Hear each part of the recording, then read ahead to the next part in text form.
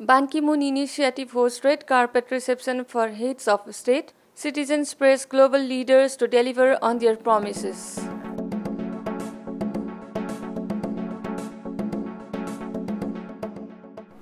Hello and Namaste. My name is Samjana Fuyal from White Ribbon Alliance Citizens Voice. Today in New York, the Every Woman, Every Child initiative brought together presidents, prime ministers and cabinet ministers to renew and further their commitments to the health of women and children. Renuka Motihar and David Lamuar report. We are here at the Every Woman, Every Child event in New York, where many heads of states and senior officials have gathered together.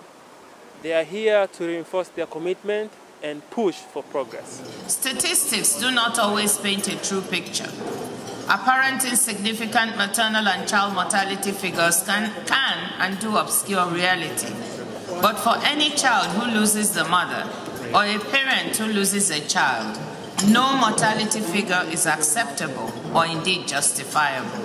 The commitments are being made by their countries as well as by the international community. So we see the possibility of a new partnership of accountability at the country level and at the donor community level. Not only is the event of birth and pregnancy the major cause of maternal mortality, it's the major cause of child mortality.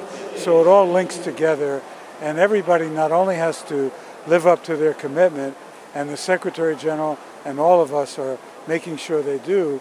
We need this big push we're going to talk about tonight to get it over the finish line by the end of 2015. One of the achievements that we have already recorded is the increase in human resources for health.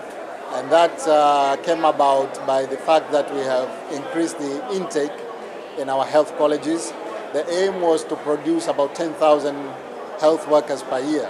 At the moment we are producing 7,000, and it is hoped that by 2015 we'll be able to produce 10,000 per year.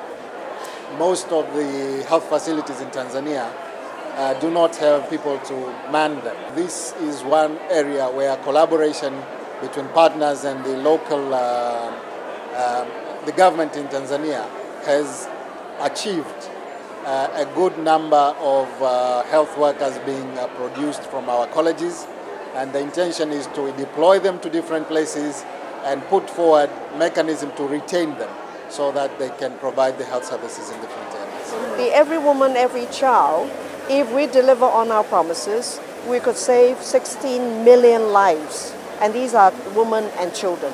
And we can reduce many more, millions of unwanted pregnancy, and free women up, to do and to what they like and to realize their potential. We must hold people to account, including UN agencies, and this is the job of civil society groups. And I'd like to congratulate the White Ribbon Alliance for all that they have done over the years. We are the team that can do it.